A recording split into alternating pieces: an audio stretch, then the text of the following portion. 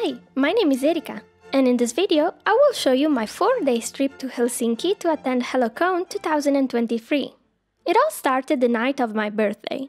I slept at Marianna's place to be at the airport at 4 AM, where we had breakfast and met with Titania. This was our Italian representation party to the international event. After arriving in Finland, we immediately found Moomins, and then grabbed the first train to Helsinki city center, that in little over half an hour got us to the train station, where we hopped on a tram and left our baggage at our hotel, while our room was being prepared. We arrived the day before the event and took the chance to visit the city a little. We decided to have lunch at the harbor, which had a delicious selection of street foods. I had salmon with vegetables and an incredibly good sauce. We also got some strawberries we were thinking to save for breakfast, which we ended up finishing right after because they were just too tasty. Then we resumed our visit and had a look at what the markets had to offer, both as souvenirs as well as foods and curiosities. After a look around, we also found an international market, which had foods and all sorts of objects from every part of the world. And I especially liked these cute llamas and the tea section here. The buildings in the city center were really nice. Some had names that were funny in Italian, and some were interesting. We also found a spot that matched our library prints. Benoit caught up with us, and he and Stefania visited the place while we had a stroll above it. We walked a lot that day. We also got to see the Passio Musiche monument in the Sibelius Park, then headed back to have tea and sweets, déjeuner, as by then we were quite tired. We had quite a feast.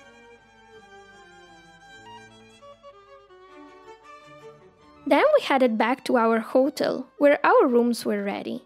And despite being very simple, they were very clean and had everything that was necessary and were quite comfortable. It was also a funny surprise to discover that the night escape plan was intensely glowing in the dark. The next morning, we got ready for the first day of Hellocon. Marianna and I prepared a twin with Innocent World Strawberry Fields JSK, since the theme was about fairies and forests. And here's what we brought while it was still full of Marianna's embroidered creations as Verbena Creazioni at the beginning of the day. We were in the artist alley, which had quite the view, and the vendors were in the main hall below. We welcomed the VIP guests first, who got first dibs on everything, and after the opening ceremony, I got to have a look around. Here are the other artists' tables, and one of the conference rooms. The fashion show began,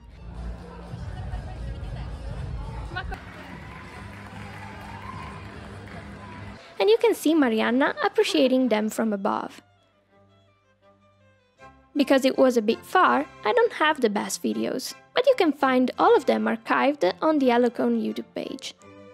Instead, I tried to have a look around to document what was on the vendors' tables while they still had many goods on them, and I also snatched a couple of things while I was at it. It's always great to be able to see such a variety of Lolita-related items all at once. Meta and Atepie also had their own tables here, and they were the guests of honor of this year's edition of Hellocon. I completed the tour of all the vendor tables in the main hall, and then I had to return to our table in the artist alley, while the vendors' fashion show went on below us. While it's true we couldn't see well all of the fantastic designs down there, of which we could only really catch a glimpse, we had our good share of amazing quotes from the people that visited our stand, some of which gently agreed to showcase them for me. I'm really happy I got to see a lot of OG fashion too, and also some friends I made from the Vita Essentia tea party in Rome. For the blog. Beautiful! Stefania was a part of the vendor fashion show, and here's her own cohort for the day. This one is also a dress I'm after. Then it was time for the ATP fashion show and the questions and answers session, which also can be found on the Hellocon YouTube page. I couldn't follow it all because I had to prepare for my own little presentation. Doodling with Erika.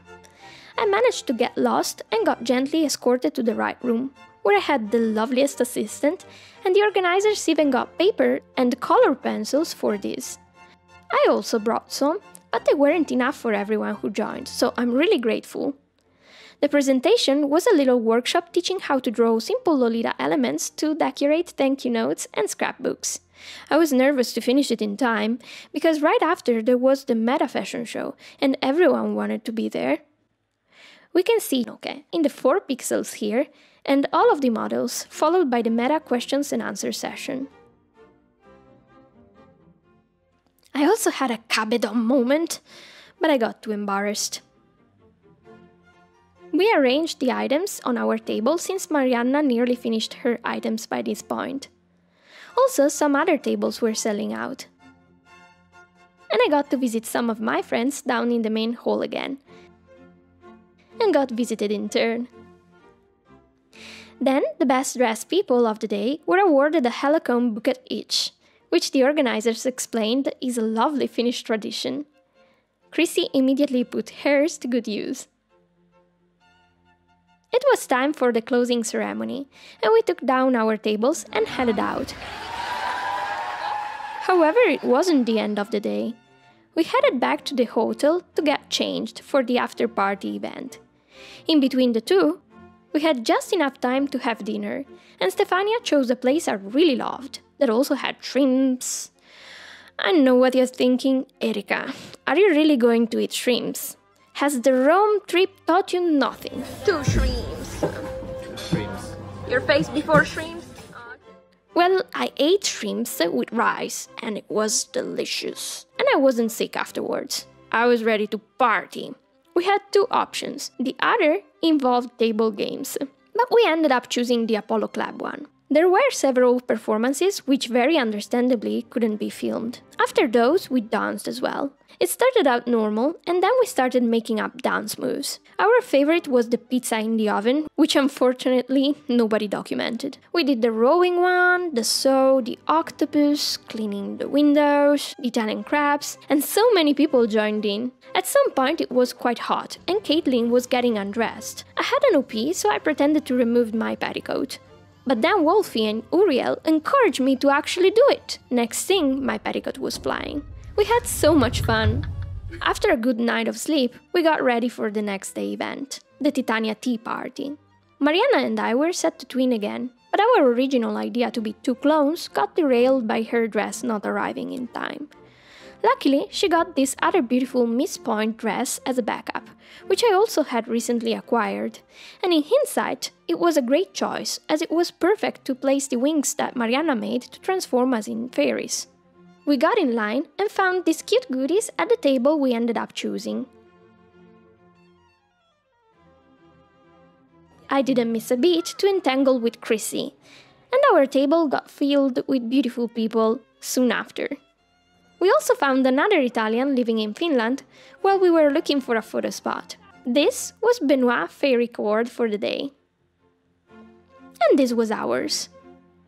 We snatched some photographs and then got back to our places as the tea party was actually starting. We received instructions to head to the buffet area, which had various sweets and sour options to satisfy special diets, as well as dietary restrictions and allergies. Each table had the same things, so that the lines could go quicker. While the beverages had a cold, sweet option in the form of a delicious juice. And 2 kinds of tea, plus coffee. I shared the sweets plate with Marianna. While everyone was enjoying their meals, which were delicious, and the food was quite abundant, I started wandering around to talk with people and just documenting everyone's looks for the tea party. There was the German team, and then there was this usakumya used as a centerpiece at the UK table. Then we had people from overseas again, and just about everyone's cords were so beautiful. For example, this was the same dress me and Marianna were wearing, but styled differently, which is so cool! We also took Polaroids, and I'm jealously keeping mine. Thanks, by the way! Then there was a theatrical piece featuring the fairy queen Titania, after which the tea party was themed, and involving quite some action, with battles and lolitas. It was quite fun.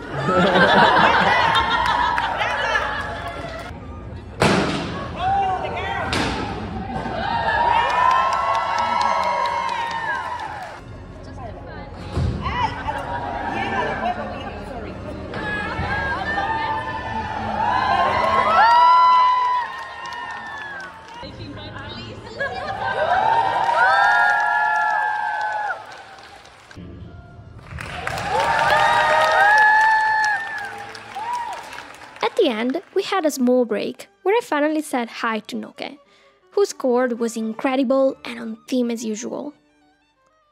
Then the next activity started, a lottery with so many prizes.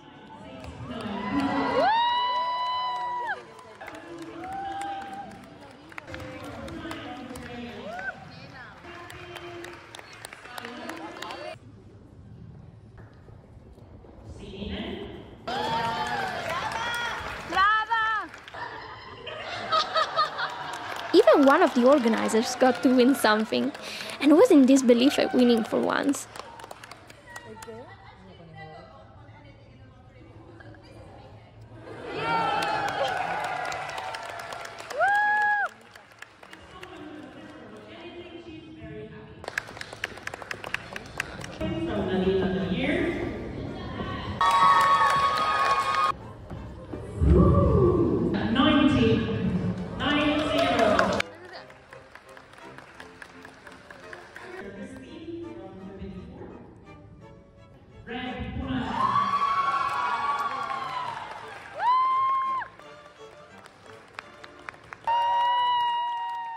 We were beginning to believe our table just wasn't lucky, cause nobody got drawn. Well, one of us got cold, winning a unicorn pillow.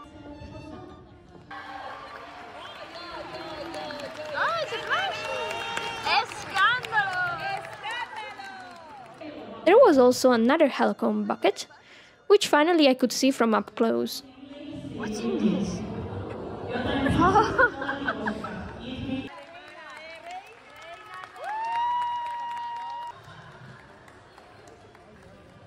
Some people even won full dresses. Thank you.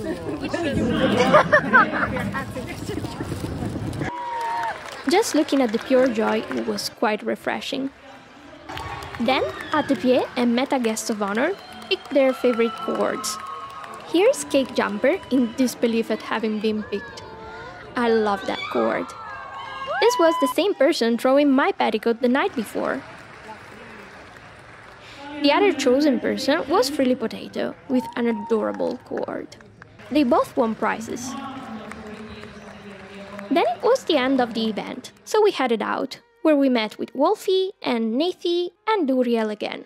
We made a group also with Caitlin and headed to dinner together. In Italy we say, squadra che vince non si cambia, you don't change a winning team. So, since we were tired and the restaurant from the night before was fine, we got back there, but got different plates. Even better, we all shared something. We attempted karaoke, but there wasn't the right vibe, so we went to a different place instead. I completely forgot to record or take a picture, but Frilly Potato and her husband joined us, as well as Taro, at a very chill pub. Then some of the people were rightfully tired. I thought we were gonna go home, but no, Marianna wanted to see the city by night, get the cosmopolitan experience, and look how happy she was. She is happy. Her face was already happy. She is very happy. With those who survived till here, we walked so much, but also had a blast with. It was so great to be able to chat, except the pineapple on pizza part. Anyway, at some point Marianna was satisfied and we were all tired, so we said goodbye and got home to sleep.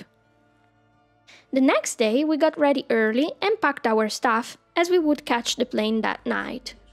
We left our luggage in the hotel luggage room and sat to explore the surroundings a bit longer. We were really attracted to this place that looked like a glass house. Marianna got some more souvenirs for her family. We saw a couple more interesting things. And then we met with Benoit again. We found a covered market, which was quite pleasant given the chill of the wind, and we decided we would have lunch here. There were tons of eating options. Each looked great.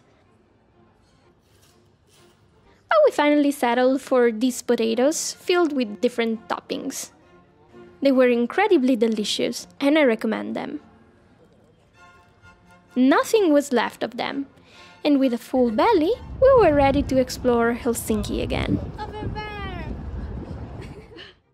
We decided to take the ferry to Suomenlinna and visit the UNESCO Heritage Place.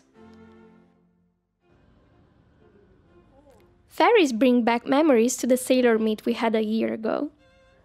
Our cohorts were sort of on theme again, especially Marianna's. Mine just had the right color. I wasn't sure we'd take the ferry, so I didn't bring a sailor piece, but in the end, I'm so glad we did go. The view was beautiful. Marianna was as pretty as a picture. And the seagulls followed the ferry for the entirety of the time. Then we started our visit of the island, which wasn't too big, but it was definitely charming. I really like these figurines here. And this dock felt so peaceful. We saw a submarine and decided to visit it. Marianna is in her cute but dangerous phase, so she was the most excited about it. The inside was small and dark, but also quite interesting. There were also pictures showing part of the crew in those same spots. It truly gave a sense of how it would be like to live in a submarine, even though it was red and not yellow. Then we continued our walk, discovering some other spots that vibed a lot with Marianna.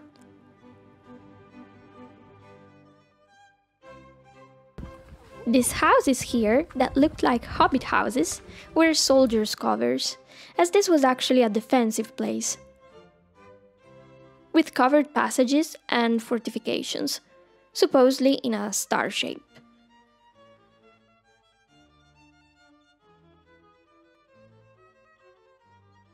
This swamp was very much my vibe instead. This is the military museum. We went in because the submarine ticket also gave us access to it.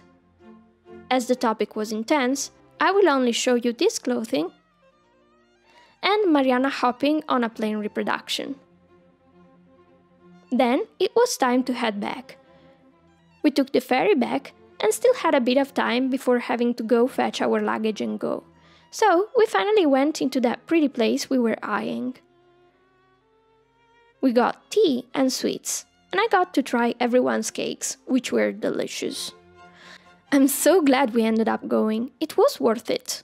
Also less expensive we would have thought. Then we fetched our luggage and hopped on the train heading to the airport.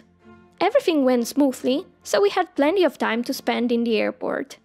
We found some pretty shops while tiredly heading to the gate to get on the plane back home. And this is where our trip ends. Thank you for watching till the end.